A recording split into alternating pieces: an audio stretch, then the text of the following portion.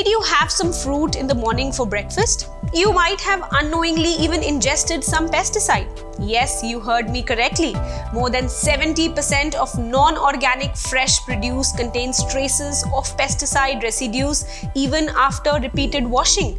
This is as per the 2022 report by the Environmental Working Group. That's troublesome news for anyone trying to keep toxins out of their body, isn't it? But don't give up on fruits just yet. A group of scientists are working on a special device to solve this problem. Hello and welcome to Medical Dialogues, your daily dose of health and medical news. I am Dr. Nandita Mohan, and today I'm going to talk about a new invention, which is a nano-sensor which helps detect pesticides on fruits in just minutes. Researchers at the Karolinska Institute in Sweden have developed a tiny sensor for detecting pesticides on fruits in just a few minutes. The technique, which is described as a proof of concept in a paper in the journal Advanced Science, uses flame-sprayed nanoparticles made from silver to increase the signal of the chemicals on the surface. Now, while still at an early stage, the researchers hope that these nanosensors could help uncover food pesticides before consumption.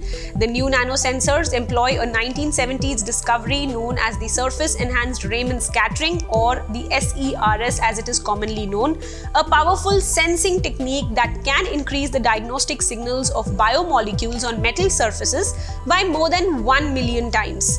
The technology has been used in several research fields previously, including chemical and environmental analysis, as well as to detect the biomarkers for various diseases. However, high production costs and limited batch-to-batch reproducibility have so far hindered the widespread application in food safety diagnostics. Now let's look at what the flame spray technology has to say. In the current study, the researchers created this SERS nanosensor by using a flame spray, which is a well-established and a cost-effective technique for depositing metallic coating to deposit small droplets of silver nanoparticles onto a glass surface. The researchers then fine-tuned the distance between the individual silver nanoparticles to enhance their sensitivity. To test their substance detecting ability, they applied a thin layer of tracer dye on top of the sensors and used a spectrometer to uncover their molecular fingerprints.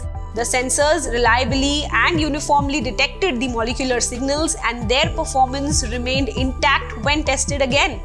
To test the sensor's practical application, the researchers calibrated them to detect low concentrations of parathion ethyl, which is a toxic agricultural insect that is banned or rather restricted in many countries.